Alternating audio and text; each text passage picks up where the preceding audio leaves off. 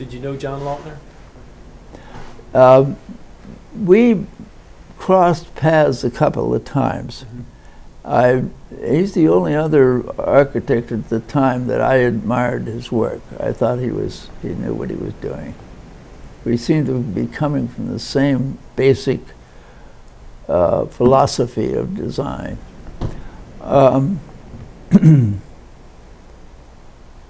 In fact, he was considered by one of the owners of the Wave House.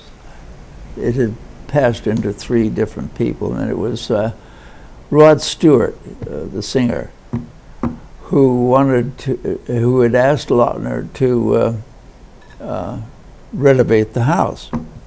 And he saw it, and this I admire him for. He said, "No, it's a Harry Gesner house. I won't touch it." And he could have used the work, but he said he wouldn't do it. And that showed a great deal of respect.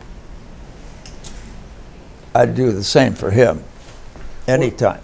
What did you think of the Gesner home when you saw it? I didn't see it for years, but it was being built the same time the boathouses were being built. I like it. I think it's an outstanding house. It's kind of an obscure spot. You really got to get up high to see the Gesner house. I've never actually seen it, other than from the valley, looking up. I've never seen it from the upper side, which you're talking about. Right.